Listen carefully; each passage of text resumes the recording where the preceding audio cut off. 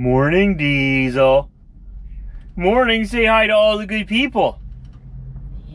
Hi, y'all, you good people. So we parked here at the Petro Pass east of Winnipeg, Manitoba, Canada. Found our spot pretty much along the curb. Had to make a spot last night, but we were out of the way. We had like the last spot in this whole lot. It was packed. People blocked off this whole driveway beside me too. Oh, I don't like it when they do that, but I guess you gotta do what you gotta do. So we're gonna start this baby up, because we're gonna go deliver our freight today on a rainy day. Yay.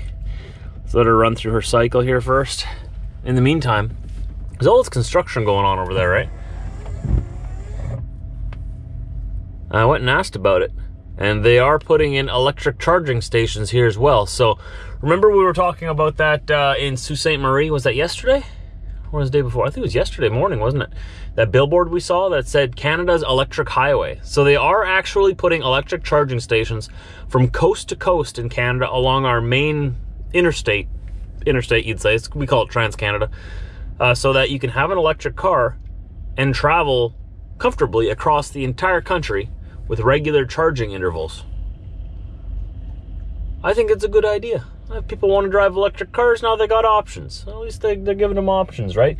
At least they're not just taxing us for using like combustible engines and not giving us an option, right? At least they're starting to give us some options. Gotta hand that to them. So when I'm filming this is Canadian election day. So when you're watching this, it's already old news to you and you know who the new leader is. So you know more than me at this point right now. So that's all I'll say on that topic today. Hoping for the best. Hopefully something good happened. So let's start this up. Oh, there you are. There you are. Oh, you're a good girl. Good girl. Okay, let this thing warm up here a little bit. I already did my pre-trip, checked everything out. That was the last step at the pre-trip I had to do right there. Make sure it starts. You always want to make sure your truck starts, otherwise it's going to be very difficult throughout your day to do your job. So I'll get these windows unfogged. I guess I'm a little hot, fogging things up in here a little bit. Can't help it, sorry. So yeah, you know, I'm not against electric vehicles at all. I still don't see how they're going to cut down on pollution overall, because you got to get that energy from somewhere, and those batteries again, I don't know. But they're giving it a shot. At least they're giving it a shot. You know, we'll see what happens. We'll see what happens. I'm not going to rush out and buy an electric vehicle right away. No, I'm going to give them like, as long as possible to figure things out, work out the bugs, see how people who do buy them right away like them, see how long they last. See how much maintenance there is, see how expensive it is to own one, like after you buy it for maintenance. See how much it costs to charge a vehicle, how long it costs, like, or how long it takes.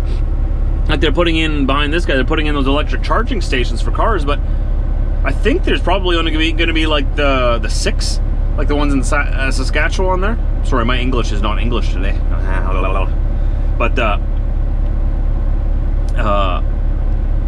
so if we all get electric cars, there's not going to be enough charging stations. And then will you be able to make it to the next charging, or you just got to wait? How long is it going to take to charge your vehicle? How far can you go? How far can you go in -30 on a full charge? How long would it take to charge it off a regular I have so many questions. I'm very fascinated by this whole electric car, electric truck thing. Like, totally I'm not against it at all. I'm just skeptical, and I'm a devil's advocate. I'm like, what about this? What about that? What about this? That's sort of how I am with anything, really. If someone comes up with this new great idea that I really think is an awesome idea and everyone else thinks is a pretty awesome idea, I'm always thinking, okay, have we thought of everything? What could go wrong? Because a lot of times they'll push this new technology out and they won't consider variables like, you know, Canada gets cold.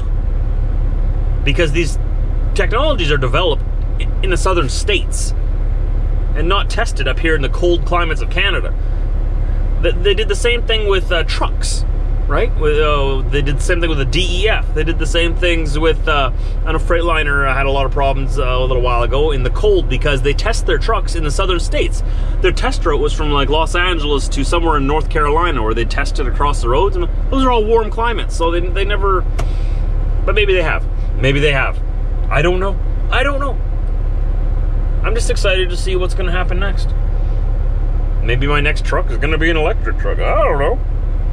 I can't see that happening, but you know,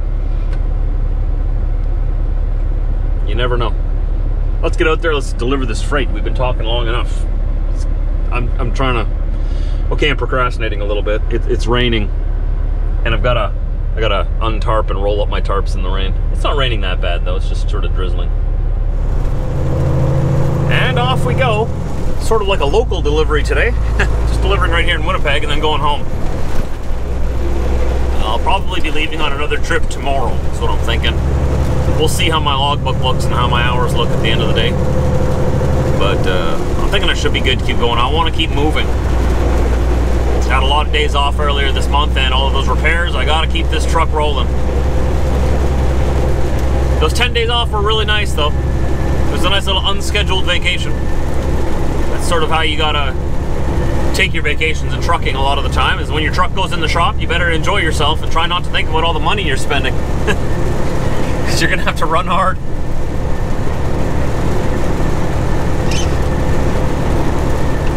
So we gotta deliver this in Rosser. It says Rosser, but the address is actually in the northwest corner of Winnipeg. It's in a new development there. I guess we'll see what's going on once we get there, because Google Maps says that it's in the middle of a field just outside of an industrial zone. I'm guessing it's a new building coming up. I don't know what they need railway for though. And it's like mini railroad too. It's not like actual railroad. It's like mini rail. So I don't know. Mini rails. Something that they need. It's not that big of a load, and they paid full truckload to bring this stuff all the way from Ontario, way out in eastern Canada, all the way out here. So I mean, it must be pretty important.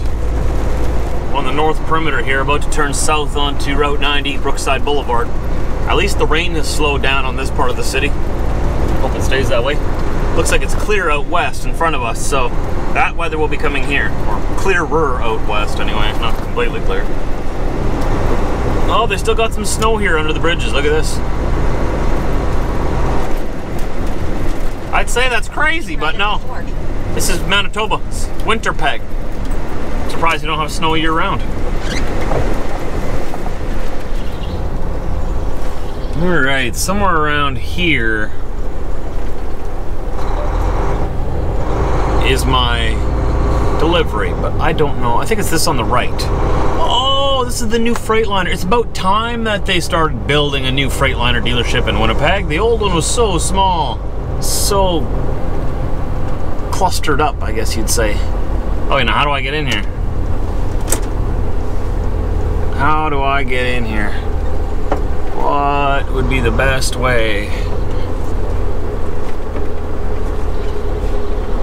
Yeah, future home of Freightliner Manitoba. Cool!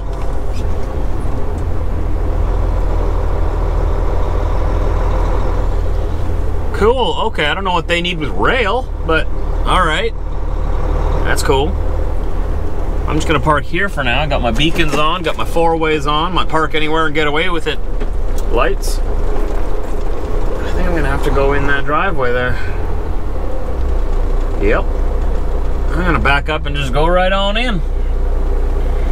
1 second here. 1 second, I went too far. I should have gone in the driveway. Should have gone in the driveway. Josh, you should have gone in the driveway.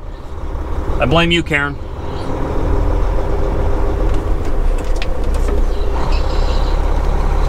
Alright, here we go. Let's wander in here, see if anybody tells me to stop. I saw another truck going in here. I guess that's maybe the site office on the right there. You never really know.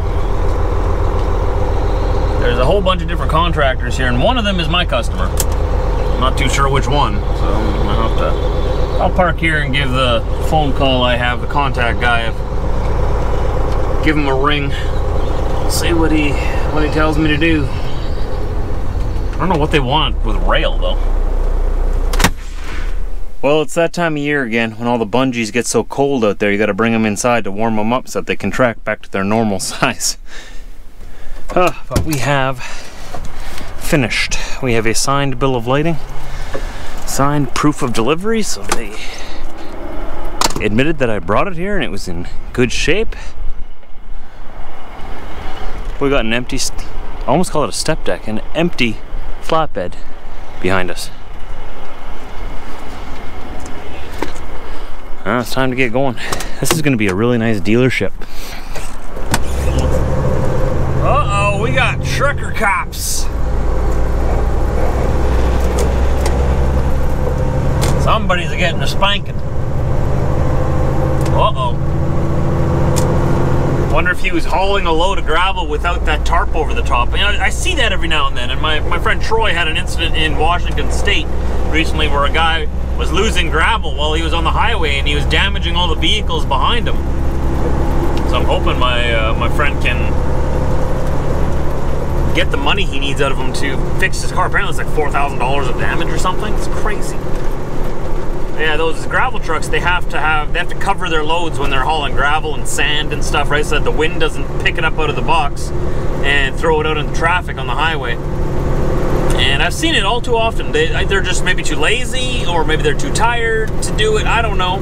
But they don't cover their load, and then, you know, gravel and sand goes spraying everywhere and damaging people's vehicles. Maybe that's why that guy was being pulled over. I don't know. Who knows? Or maybe he didn't have mud flaps. I think he had mud flaps. I see the gravel trucks in Wisconsin. They never have mud flaps. That's so weird because they need them the most, because they go into these gravel yards where they pick up all these stones, right? Then they get on the pavement and on the highway and they start throwing these stones at vehicles behind them. So I don't know about here, but obviously not there.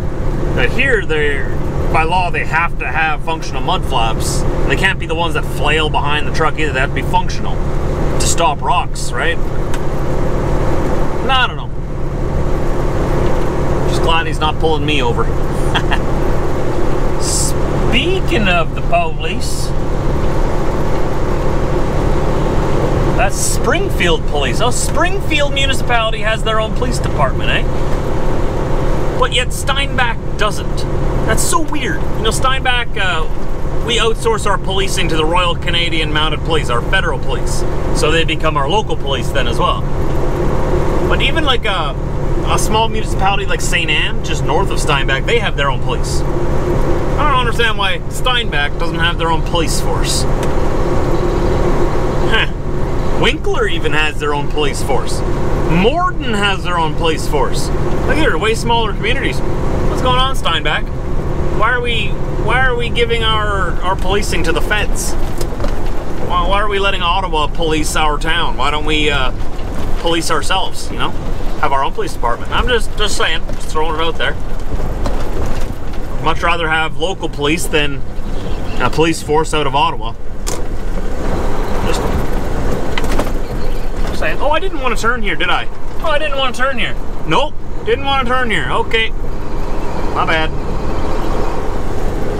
We'll just do a second loop, I guess. Shoot! Shoot! What am I gonna do now? I guess we're just gonna go around this whole loop. Come on with me for a ride, everybody. We're gonna go around. We're gonna do the whole loop.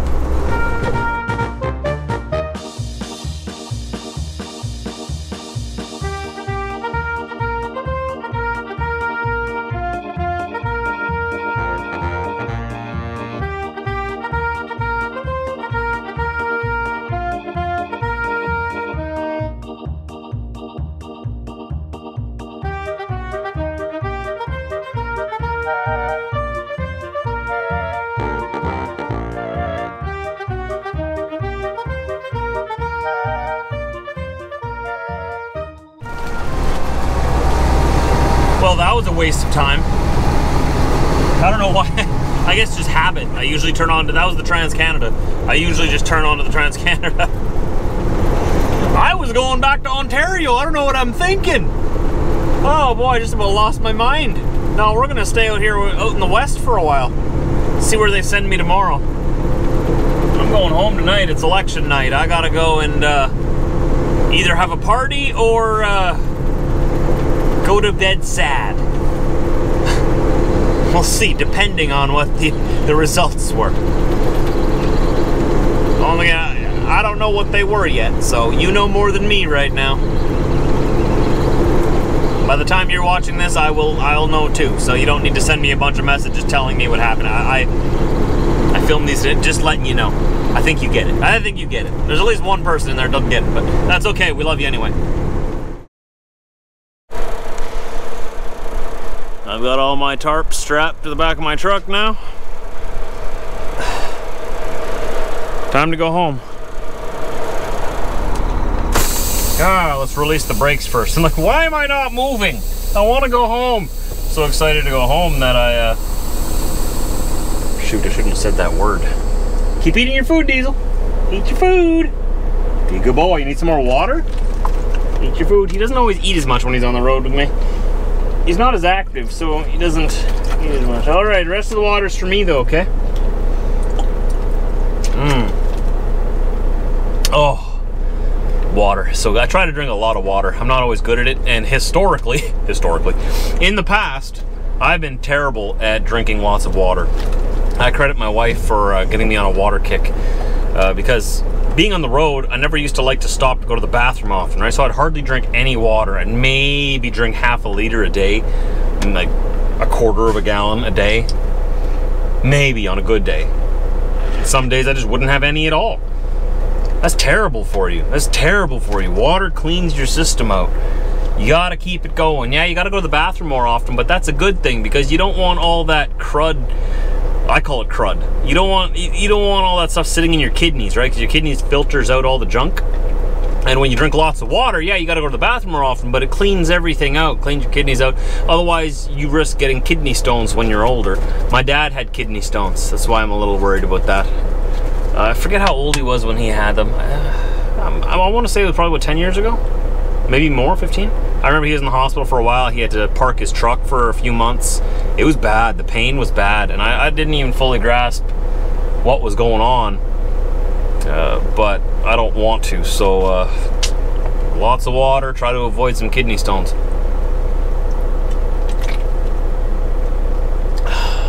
And water gives you energy. You don't need energy drinks, just drink water.